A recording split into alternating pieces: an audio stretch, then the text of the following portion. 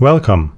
In this short video, we demonstrate how Rohde Schwarz test instruments and Synopsys algorithm design and modeling tools can be used in conjunction to evaluate various RF and/or baseband measures for a prototype or device under test.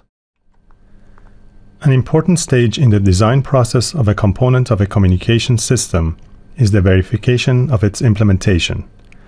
For this, we may need to measure baseband characteristics such as throughput of the system, as well as signal characteristics such as error vector magnitude. This can be achieved by using Rohde Schwarz test instruments together with baseband models developed for Synopsys SPW or System Studio. In this video, we show an example of this solution for an LTE Rel.9 system, also known as dual-layer beamforming.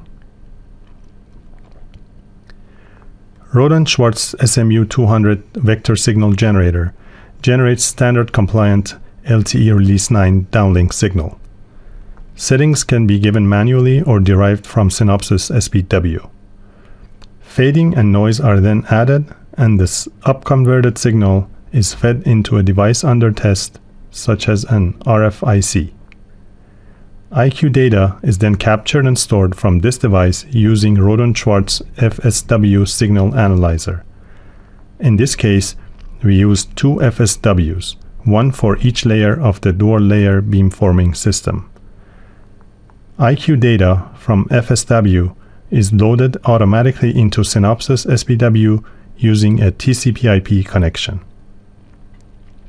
SPW is used to demodulate and decode the data to perform block error rate analysis. As SPW knows what was sent, comparison can be done and the system throughput can be measured using a proprietary algorithm without the need for a feedback loop. Here you see a test setup similar to the one described in the previous slide. Rohde Schwarz SMU200 vector signal generator is programmed to generate a dual-layer beamforming signal. A 2x2 MIMO channel with fading and noise are then added, and the signals are up-converted to RF. Two Rohde Schwarz FSW signal analyzers are then used to capture the RF signals received from each layer. Here you see the top view of the baseband model of an LTE Rel.9 dual-layer beamforming system developed on Synopsys SPW. IQ signals captured by Rohde Schwarz FSWs are read into SPW, timing acquisition is made, and DMRS reference symbols are used to generate channel estimates.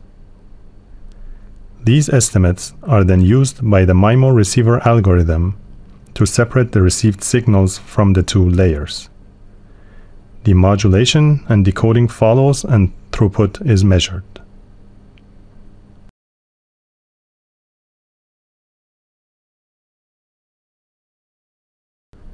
Using such a setup, one can couple baseband models developed on Synopsys SPW with Rohde Schwarz test instruments to measure various baseband as well as RF performance characteristics of a system.